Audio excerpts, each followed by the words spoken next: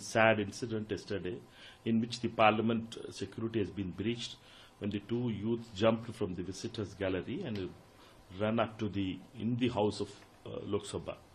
The security and the other institutions are under stress, and we can understand that the way the new parliament building, which has been told as the most secure thing, has been now under attack, and there is a parliament security breach.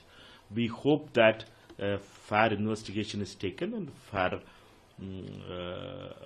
the government, the police also does it in a fair way.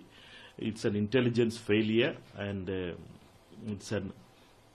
intelligence agencies, particularly the Delhi police, has failed in its intelligence gathering, and I hope that the answers should be asked on those failures also.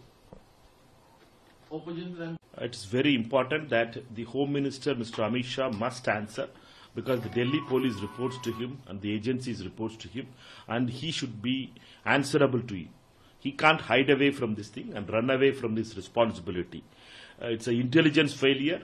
It may be the youth who would have without arms and others would have come, but the intelligence has failed in Delhi, and Mr. Amit Shah is responsible for it, and he can't run away from it. I had given an adjournment motion demanding a statement by the Home Minister, Mr. Amit Shah, and a debate on that subject in Lok Sabha, because Lok Sabha is the house where it is paramount. People's representatives are there, and these kind of incidents, when it happens, it hurts the people's sentiments and it denigrates the dignity of the House of Parliament. Therefore, Mr. Amit Shah must be responsible for this thing. The BJP MP, Mysore MP, Simha, irresponsible action, and the way he has provided the passes to those kind of people who had planned it is a very deep conspiracy behind it, and Mr. Simha should not be left unpunished. The way Bengal MP, when she was given the password to somebody else, on that national security was improved and she was removed from the parliament itself.